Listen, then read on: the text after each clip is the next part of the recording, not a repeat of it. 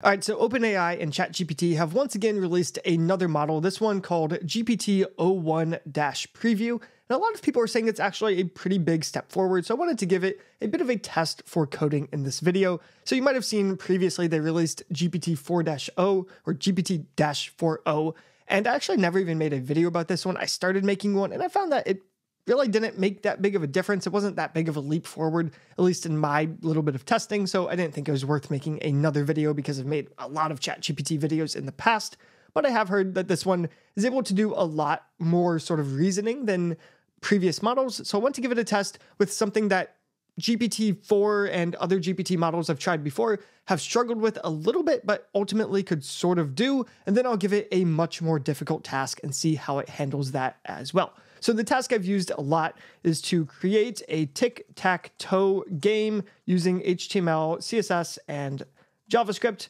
And I'll just say put it all in one file just so that it's a little bit easier for me to just copy and paste it and see if it works.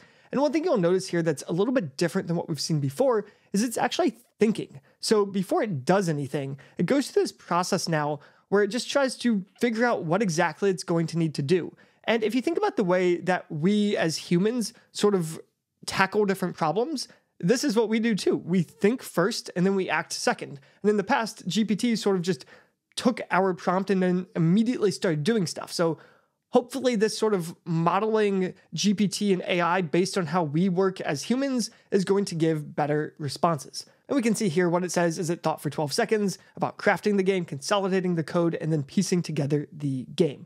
And here is the code. So we'll go ahead and copy this. We can see all of the code here. And I'll come over here to a code pin, and I'm just going to paste it in, and we'll see if this works. All right, so it says tic-tac-toe, and it is X's turn. So I can click on one of these, and it looks like we do have a working game. And okay, player O has won. I can no longer click.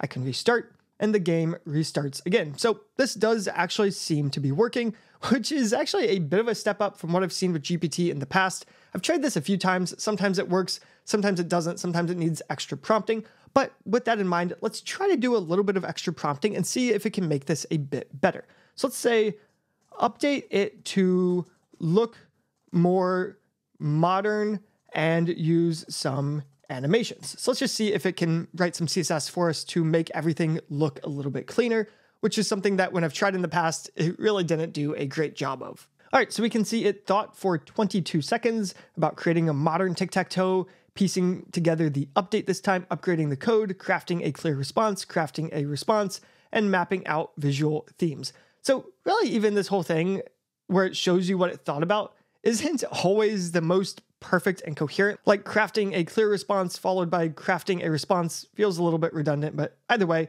it was able to finish this. So let's copy this code again, and we can see it did add a decent bit of CSS, and then it told us what is actually new. But I'll just come over here to our code pin, and I'm going to replace this code with our new code, and we'll see what it actually changed. Okay, so it looks like we have a more dark theme. We have this color on this restart game button, and it actually changes on hover. These also change on hover, and it looks like they grow a little bit. And ooh, I like that little animation when you actually click on these. That's actually pretty nice. Yeah, I'm a fan of this. And ooh, okay, so you get a sort of green animation when the game is won. What happens if we had a tie game out of curiosity? So let's do this.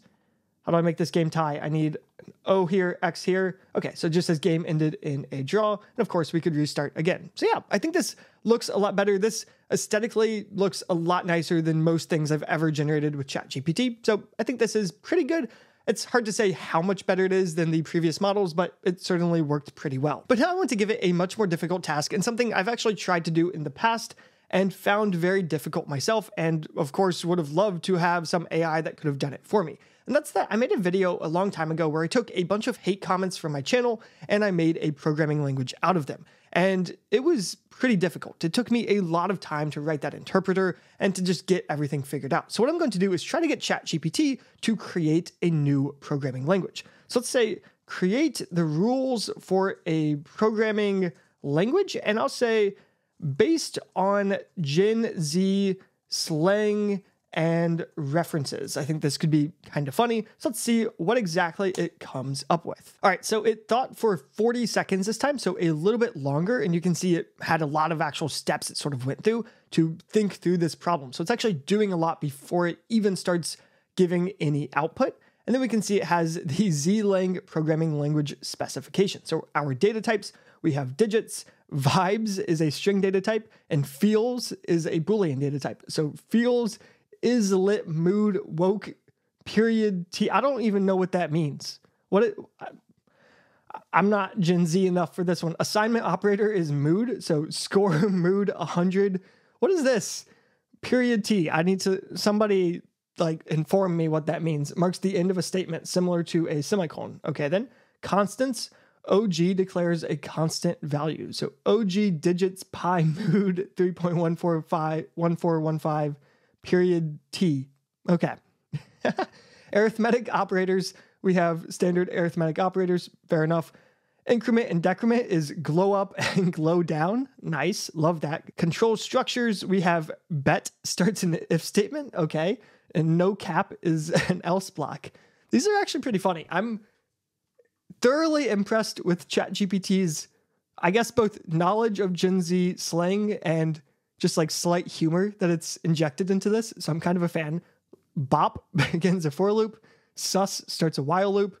Break statement is okay boomer. That's kind of funny.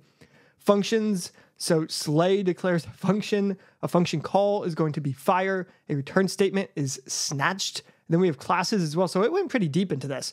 Classes is a squad. Inheritance is extra. Object instantiation is stan. My car, mood, stan, car, Tesla, period T. Love that. Access modifiers, so public and private, are high key and low key. Creative, like that. Try catch blocks. We have shook starts a try block and salty starts a catch block. Input output, we have flex and spill. Okay, so we can spill the tea. Love that. Single line comments. Okay, and here is our tea. So that is, I guess, what we might spill. Boolean values, true and false. Woke is true and big yikes is false. And then miscellaneous imports, terminate, arrays, and lists. And then we have some sample code. Okay, so for one, it just wrote a lot of stuff here, which is kind of cool. So this is a much longer output than I think we've gotten with ChatGPT in the past, at least on the UI. I think you could get longer outputs using the API, but this is a lot more than we've gotten in the past. But now I want to do beyond this, which already was actually kind of impressive, is to see if it can actually implement an interpreter for this. So in that video, I created a programming language based on hate comments, and then I implemented an interpreter, which took me absolutely forever. So let's see if GPT can do it. So let's just say implement an interpreter. Ooh, I spelled it right. For this language in JavaScript, which I know you probably don't want to write an interpreter in JavaScript, but it's just going to make it easier for us to test everything. And let's say, and include an HTML file to test it. All right, so again, GPT thought for a while, this time for 39 seconds, and you can see it sort of went through its thought process here. And it gave us this HTML file that we will use to test it, and this JavaScript file, which is our interpreter. And just looking at this from a very high level, I think it actually looks fairly reasonable. This is, I think, sort of how I would go about writing an interpreter. This feels fairly similar to what I actually did in that video. And you can see it actually wrote a lot of code. So this is fairly complex code that it wrote, and a lot of it. So this is a lot more code than we've been able to get from previous GPT models, at least using them directly on ChatGPT instead of with the API. But even when I've used the API in the past, I've found that when I ask for a lot of code, it tends to just either not give it to me or just not actually work. Then it also gave us some instructions and example usage so that we can actually test it. So what I'm going to do is copy all of this over into CodePen again, and we'll see if it actually works. All right, so this is the tester it gave us. So it says, write your Zlang code here, and then we can run the code. So I'm going to paste in the hello world code. So this came from GPT. This is our hello world. And if I run this, we do actually get hello world. And let's make sure this isn't just something hard coded in. Let's add some more exclamation marks. Yeah, this does actually seem to work. All right, let's try example 2, variable declarations and printing. So this is a little bit more code.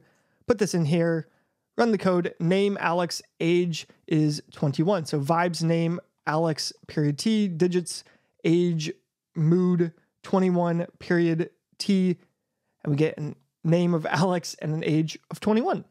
All right, that seems to work. All right, so let's go through a few more of these, see if they're all working. I kind of doubt it, to be honest, but let's try a function. All right, so we have slay, greet, vibes, name, flex, hey, period T, fire, greet, Taylor, period T. Run code. All right, it just prints out hey. So it looks like name isn't actually getting passed in is sort of what I'm getting here. What if we were to remove this? Yeah, so that's nothing. So I think name is sort of an empty string when it should be Taylor. So something here is not quite working. But I mean, this is pretty close. It at least was able to run this code. It's just not running it with our parameter, but it's pretty close. All right, let's try something else. Let's try an if statement, see how this works. Put this in here, run code, error. So this is the first one we got an error in. Expected closing parentheses after condition. All right. But it does look like we do have the closing parentheses after the condition. So we have scores greater than or equal to 90. So I don't actually know here, is the error in the interpreter or is the error in this code? Is this not valid by Zlang? Like maybe we need spaces here or something like that. So let's try adding a space. Does that work? It does not. So I'm assuming something about this isn't working where it's not able to detect that. So something with this interpreter is not correct. Now, does that mean that this didn't work? No, but it does make me wonder, like, is this something I could have actually used this for? Because sure, it gave me a good starting point, but if I was to now try to build my own interpreter based on this, I would have to go find all the mistakes it made. So that could be kind of difficult. But anyways, let's try the last example I had, which is a for loop. I would imagine we might get a similar error that we had on the if statement. And we do. Okay, expected period T, which again, I don't know what that means. I don't even know if I'm saying that right at the end of the statement. So I don't know where it is expecting that. Let's see. If we got rid of this line, what happens? Okay, same thing. So it has something to do with the actual for loop, I would imagine. So let's get rid of that real quick. And now that's not working. What if we got rid of the spaces? Oh, it's saying, okay, I doesn't exist. So let's just make that like the number 10 or something. And we have iteration 10. Okay, so that works. Our bop does not work. So something here is missing. So we have digits I, mood 0. So I think this is I equals 0. And then our semicolon, and then I is less than 5, semicolon, and then I plus plus, essentially. There's no semicolon there. And yeah, you don't actually need one if this was like based on JavaScript, essentially. So yeah, I don't know exactly what isn't working here. I would imagine something in the interpreter is not properly working. Let's see if it can figure out how to debug it itself, but I would imagine there's a good chance we're sort of at the limit for what exactly this GPT model is going to be able to do. But okay, I will copy this and say with the example 5 for loop, I get this error. Can you debug it? And let's see if it's able to fix that or not. All right, so it thought this time for 39 seconds. So you can see as we give it these more complex tasks, it does think for a lot longer than what we were doing earlier. It apologized to us. I guess that's nice. And then it says understanding the issue. So it does seem to understand it, that the error is because the interpreter expects certain statements to end with the keyword period T. And it looks like the issue here is with the I glow up, which is sort of what I was expecting. So the root cause is that the interpreter isn't handling increment and decrement operations as standalone statements, especially within the loops increment section. So the solution is, here's what we'll do. We'll modify the interpreter to recognize increment and decrement statements and adjust the loop parsing logic. And it gave us an updated JavaScript file. So I'll just copy this and let's go ahead and see if it's able to work. So I believe that is a complete file. And then it does explain the changes it actually made as well. Let's come over here and just copy it in. So I'm going to delete that and replace it with this new code. And let's come back over here again and get this for loop, paste it in here, run the code, and it looks like we get the same issue. Okay, so it wasn't actually able to solve it, which is not good. So let's see what exactly it says it actually did. So added handling for increment and decrement statements in parse statement. So glow up, glow down. Okay. I guess that makes sense. And the method handles increment and decrement operations, updating the variable accordingly. So parse increment, decrement, and it updates those variables. Adjusted loop parsing logic.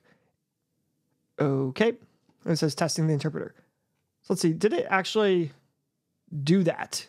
Is that actually added to this code here? Parse if statement, print, evaluate. Yeah, so here's that function that added parse increment and decrement. All right, so I'm going to give it one more try and say, this is still not working. The given code still gives this error message. And oops, hold on, we're not done yet. Pause. Still gives this error message, and let's paste in the output we got. I will say the error handling of this is pretty decent. The fact that it's actually giving me a reasonable error message from this language that it just created. So send this and see if it's able to fix it. All right, so this is the longest think it's actually taken so far. So it says it thought for 60 seconds this time, and it did a lot of thinking, I suppose. So let's see if it was actually able to fix it this time. So understanding the persistent error. So as the error message indicates that somewhere in the interpreter, it's expecting a period T keyword to terminate a statement, but it's not finding it. And okay, so identifying the root cause, let's step through the interpreter's code execution. So I like the way that it's sort of stepping through the code that we gave it with the interpreter to try to find where it's going wrong, because as a human, that is essentially also what I would be doing. So points to consider, and it has a solution. To resolve the issue, we'll make the following adjustments: modify the parse increment decrement function, adjust the loop parsing logic, and enhance parse expression. All right, and it gave us an updated JavaScript file. Let's see, is there anything down here below this? There is. Explanation of changes. Okay, so it's telling us what it changed once again. And then it has testing code for us again. All right, so let's once again go back here, replace this code with this code, and then we'll come here and get our test code once again, and we'll see if this is able to work. So let's paste it in here, run the code, and again, we get the same error message, expected period T at the end of the statement. And this is sort of where I think ChatGPT and a lot of AI tools sort of are right now. Can they give you a great start to something? Yeah, I mean, clearly it did. Like, a lot of stuff does actually work here. For example, if we get rid of this and we have some number here, this does actually work, right? It was able to print out this string and this number, right? It did make an interpreter. It didn't make a fully functional interpreter, but it made an interpreter. And you certainly can give it less complex tasks than this one that it can do successfully. And you can also give it code to debug, right? You could have an interpreter that you already made and say, hey, I'm running into this issue. Can you look into it and maybe give me some steps? And maybe it'll be able to solve it. Maybe it'll just give you ideas for how to go about solving it. But regardless, potentially it could be helpful. However, we definitely are not at this point yet where we can just give it some big project and it's going to be able to do it, because inevitably it's probably going to run into some issues along the way. And what I'm finding more and more every time I do these videos is that these tools, once they run into some issue that they create themselves, are pretty bad at unblocking themselves. Now, will they get better at that over time? Probably, hopefully. I would love to see that happen, but I've yet to really experience any time where I've had GPT or any other AI tool run into an issue on its own that it could fix on its own. And could I, as a developer, go through this JavaScript code and fix this? Yeah, probably. But it wrote 393 lines of JavaScript. So it's going to take me a lot of time to go through code I didn't write to debug. It's much easier to debug code you wrote yourself than it is to debug code that somebody else, or AI in this case, wrote for you. And like I said, this is a project I've essentially done before, and it took me a while, but it didn't take me that long. And I would guess that debugging this JavaScript code it gave me would potentially take just as long as it took me to just do the entire thing myself. So would this actually save me a lot of time? Right now, I'm not so sure that it would, but it is still really cool to see, and it's cool to see this progress being made. And that said, if you are curious about the programming language I made out of hate comments, you should go ahead and give that video a watch. It's one of my favorites, and frankly, not one that performed very well on this channel, so most of y'all probably haven't seen it, but I'll link it right over here to watch next.